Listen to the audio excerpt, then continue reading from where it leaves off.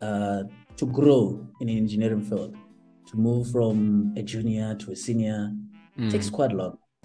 If you hear a lot of people, it takes longer because it's more like somebody who is a senior there has to leave, or God forbid, something else happens, to that person.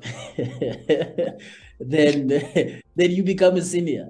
It's more like that in certain companies, and certain companies they're still very much working backwards. They still have, oh, this is how you must grow. So unlike in corporate,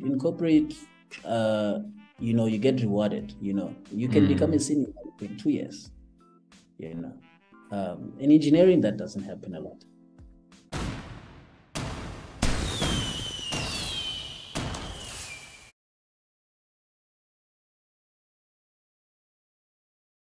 Okay, so when I graduate, when I was in my third year, second year, I always knew that I don't want to become an engineer.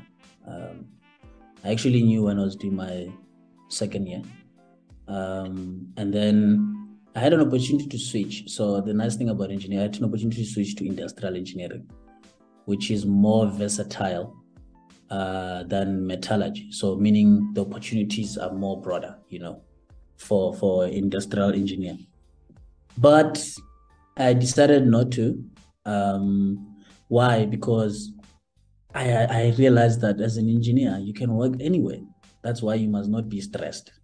So I would say for those who are worried that engineering jobs are becoming narrower, what they should rather do is study different industries and say, okay, fine. If I'm an engineer, I'm working in a bank, what exactly will I be doing?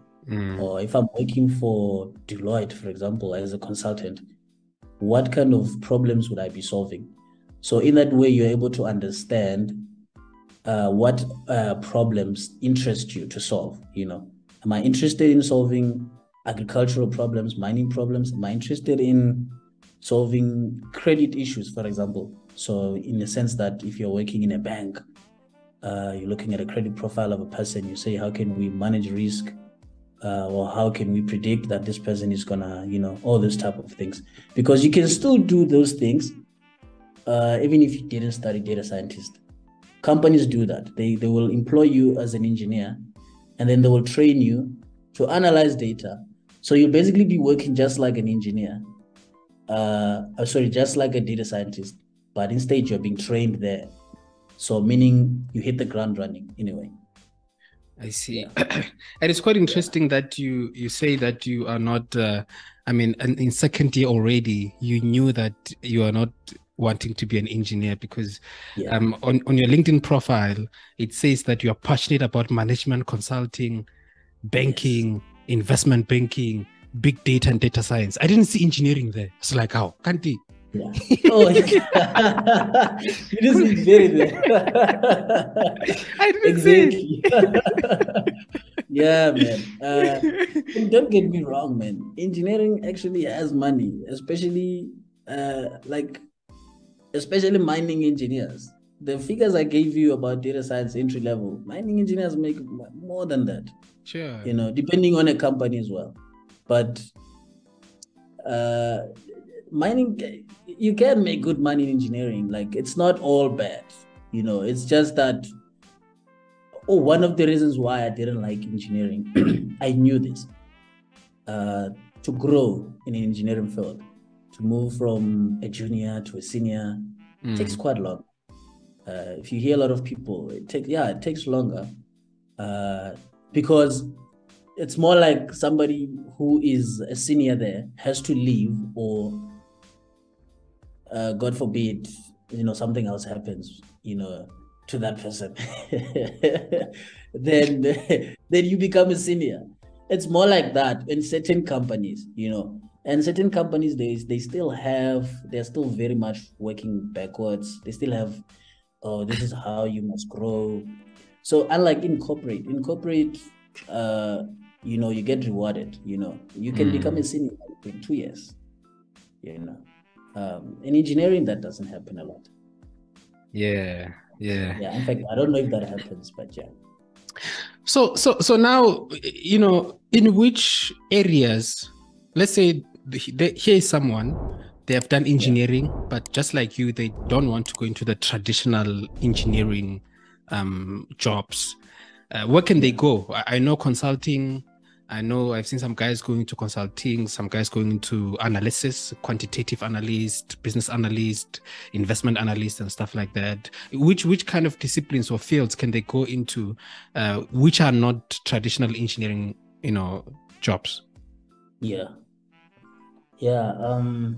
That's broad. First of all, they can work as management consultant. So if you're working as a management consultant, even better. So what a management consultant does is solve problems in different industries. So I'll give you an example. Let's say you work for McKinsey. Sure.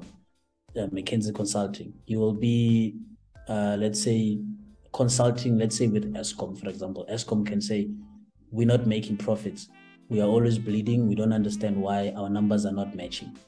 As a consultant, what you'll be, I'll just give you like a high level view. What you'll do is look at the costs, for example. What are your costs as Eskom? What is it that is costing you? And what are your revenue streams? So how are you making money? So from that, obviously, from mathematics point of view, you do your own subtraction. I'm making this much. This is how much it's costing me to make this money. When you do the difference, you want to check, are you making profit?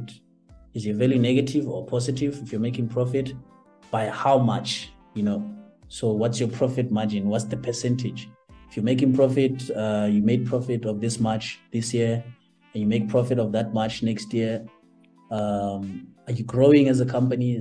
Stuff like that, And in management consulting, the good thing about it is tomorrow you'll be consulting with MTN. The next day you're consulting with Transnet. The next day you're consulting with a university. Wow. The scope is huge. You can literally solve any type of problem.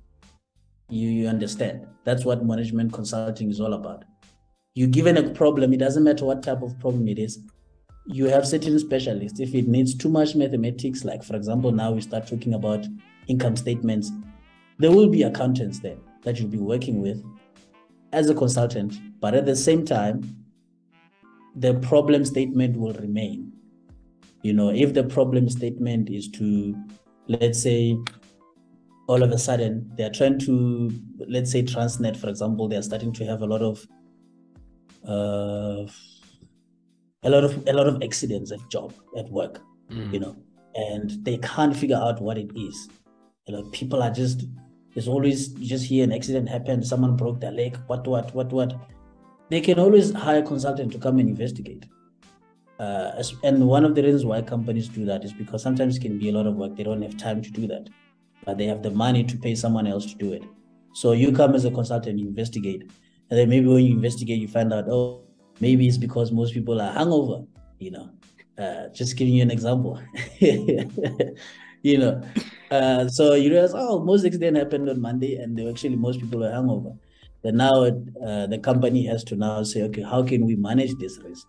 Then now what happens is the company then will say, okay, we're starting to make people blow every time they come to work. Now you blow on Mondays, then that's how we can manage that risk and prevent those accidents. Just to give you an example. Yeah, but other things could be, like we said, you can work in banking. So in banking, you'll be working as an analyst. So as an analyst, a credit analyst, so back in the day, before data science became a thing, you would be working as a credit analyst. So as a credit analyst, what you do is you're analyzing the data. And part of it is you do build models as well. So if a company is, banks don't do that, but there's a programming language that most statisticians and actuarial scientists use. It's called SAS programming language. You would be taught that, so you would be taught SAS, and then from there, then you have to build mathematical models, logistic regression, linear regression, those models. whether you're predicting the probability of someone defaulting, or you're predicting the probability of someone activating, like meaning paying the account, for example. Yeah, like it could be many things, but like you're just building models, but you're also analyzing the data. So that's what would happen if you're working in banking. You'll analyze the data, you also build models, which is very exciting, by the way. It's very exciting. Same with consulting, very exciting. But I have to warn though, with management consulting, like I said, I didn't mention this, the workload can be extremely huge. Yeah, some management consultants, especially if you're working for the big three, McKinsey, Bain and Company, BCG. I haven't worked with those, but I have all this knowledge because I wanted to work there, and also because I know people that are working there. You might not have a life, but you will make very good money. Very good money. Yeah. So you're making good money, but you don't have life. When do you spend the money now? Yeah, unfortunately. The exciting part as well is that there's a lot of traveling opportunities for consulting. So you could be working in Kenya. Next time you can be working in Russia. Next time you'll be working in America, Europe. Yeah, it's crazy. Yeah, for those big three that I mentioned in particular.